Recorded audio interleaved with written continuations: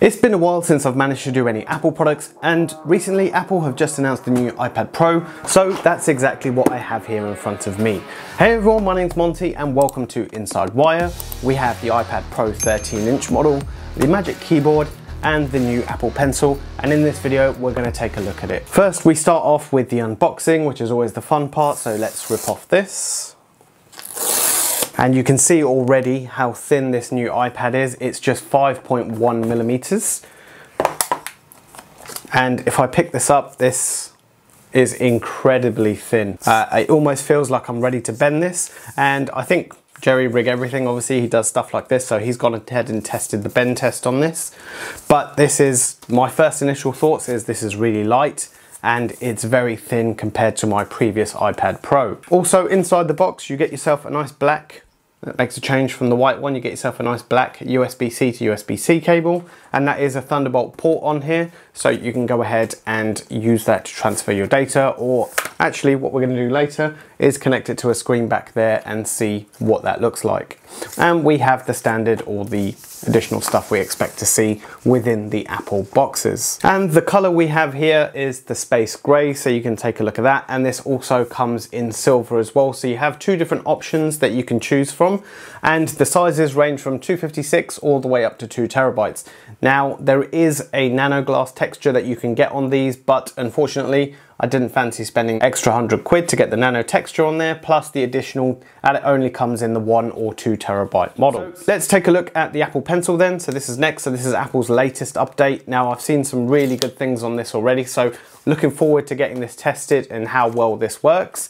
It looks fairly similar to the original Apple Pencil, except there are some additional features in here which we'll cover shortly. And finally we have the new Magic Keyboard for the 13-inch iPad Pro. This is the space grey version and is very similar to the previous model. Now there is a very small difference in size between this and the previous model, and I have a full comparison video coming where I compare the old and the new iPad Pros. So if you want to watch that, let me know what you want to see down in the comments, and also hit that subscribe button too.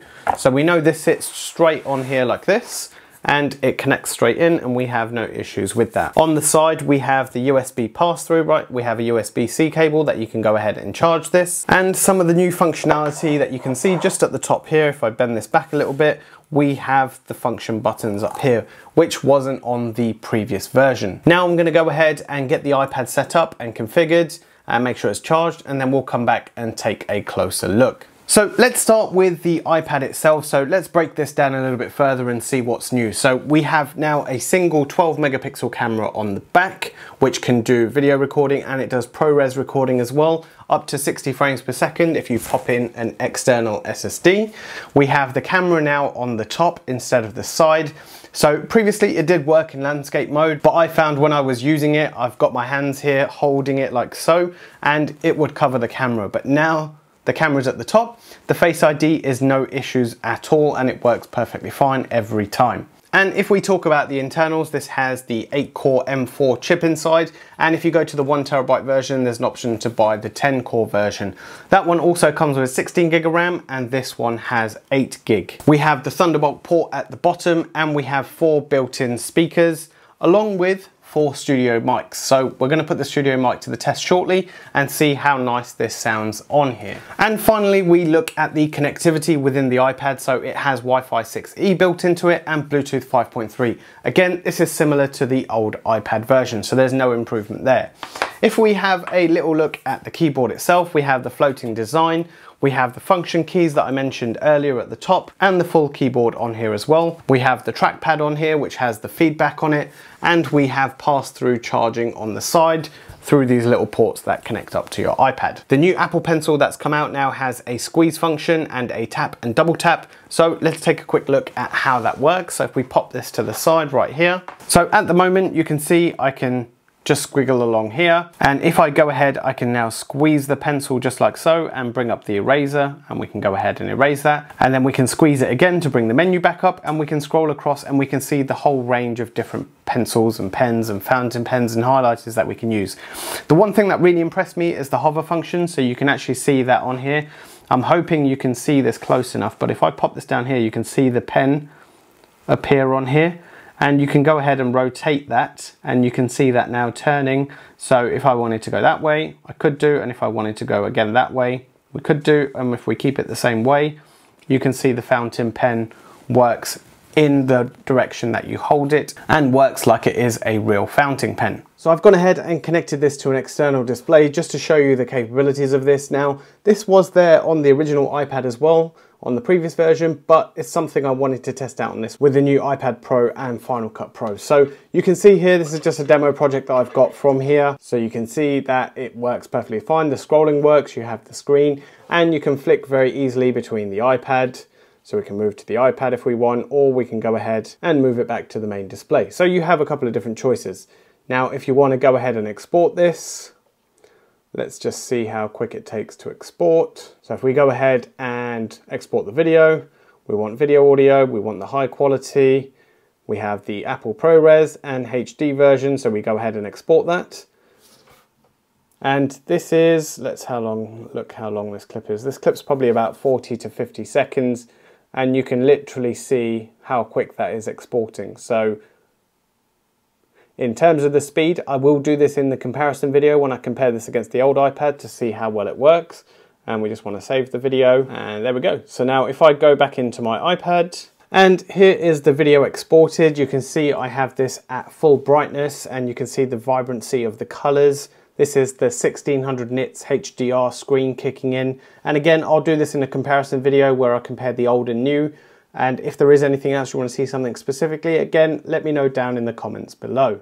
Another quick test for you is the studio mics that are built into this. So I'm not using any other external mics. I'm literally just recording straight on the iPad. So I want to hear how well this actually sounds. As I mentioned, there's a few upgrades in terms of the camera. So if we jump in, we have the new side camera just here like so. So if I flip this around, you can see I'm pointing that directly back at you, but we have the camera now that's at the top instead of the side. So this was really good in that sense. And you can see from here, if I just show you like so, you can see we can record. It's a HD camera at the front, so we can only do 1080p at 60 frames per second, but that's in terms of the video. And if we have a look at the photo as well, we have the photo option, so we can go ahead and take those. And we have a portrait option as well. So should you want to take out a picture that can blur the background, then we have that functionality as well. So flipping the camera back to the other side, we can go ahead and we have a single camera now that sits at the back just here.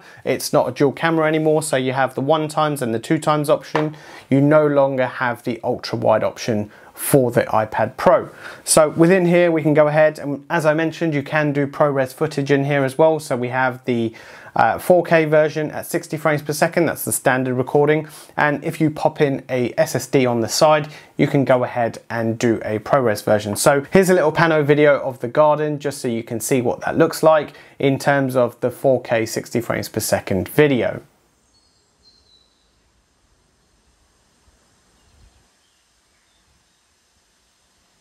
I want to show you one clip on YouTube just right here. This is a 4K HDR footage video that you can see playing from the YouTube app, and I want to show you how clear and crystal the color is and how well it looks and what that looks like on here. So the color is unmatched. The screen you can see is really nice, giving you that extra viewing pleasure that you're gonna want when you're using this iPad. So overall, what do I think of this iPad? Is it worth the upgrade? Well, for this, I need to see what it looks like against the previous iPad. In terms of just looking at the specification, yes, it's a little bit faster, yes, it's a little bit brighter, and it has a slight upgrade in the display, but is it warranting the £1,200 upgrade that it would cost you? If I was buying this for the first time, yes, there are a lot of use cases now. This could easily replace those lower end MacBook Pros. With Final Cut Pro on there, you can edit straight from here, you can record on here, and there's one other feature which I'm hopefully going to be testing over the week, which is the multicam output straight from the iPad Pro. So you can use your iPhones to record, and the multicam view is straight on here. In terms of the pencil, again, if you have an existing pencil, is it really worth the upgrade? Well, it depends on, again, your use case. If you have the full artistic and you use it quite heavily and you're going to use the pinch functionality, then I would say this is worth the upgrade. Otherwise, stick with your USB-C one and it will do what you want it to do. If you take notes, then it's really not worth the upgrade on this. And finally, the keyboard case. Now, there are hundreds of third-party options out there, and I think there'll be more to come over the coming weeks. There'll be loads available already on Amazon. Now, I don't have a range of them to test, but from what I've seen on here, it doesn't feel like much of an upgrade from the previous version, other than the additional keys at the top here and a backlit keyboard. So again, you have to justify whether you want that upgrade or not. For me, if I was, again, buying this brand new, it would be perfectly fine. I'd be happy to buy this keyboard.